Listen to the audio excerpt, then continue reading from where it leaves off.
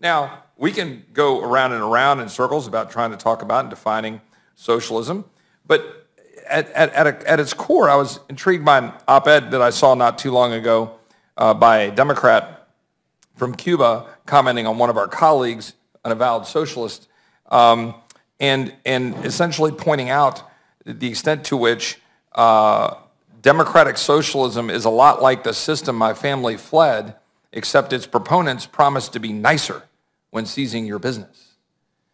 And that's the truth. That's the truth here. And so we can talk about these terms as if they don't matter, but they do. They do matter. They're actually at the core of who we are.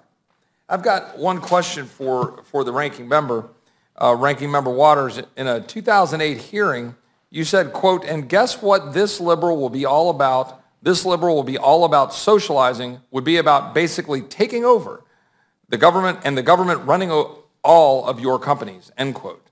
Simple question, do you stand by that statement? Simple answer. I am here today in this Rules Committee because we're taking up time with basically a non-issue. First of all, you claim that socialism has engulfed this country, that it keeps creeping, it's going to take over private businesses, et cetera, et cetera. That is not happening. We're in a democracy that we're trying very much to save and to not have disrupted, undermined in the way that... So then, reclaiming my time, the gentlelady denounces your previous statement then, and do not accept that previous statement that you think you would take over these private businesses? I'm not a socialist.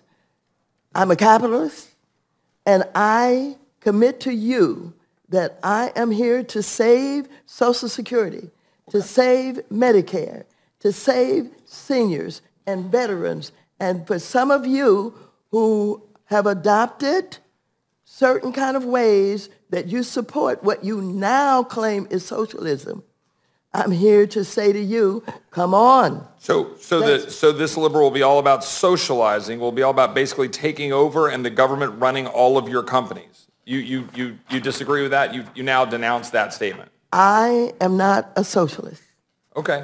All right? So I appreciate the response. I think that to the extent that one has a concern as a member of this body or as an American watching this, one has concerns when we hear statements like this, and that's not the only one.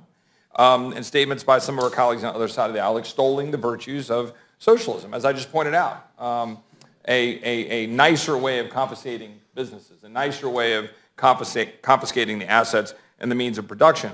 If you enjoyed this video, hit like and subscribe to our channel so you'll be sure to see similar videos from BlazeTV with the added bonus of signaling YouTube that your voice and opinion still matters. And if you're looking for more great conservative content, check out one of the 2 videos suggested here.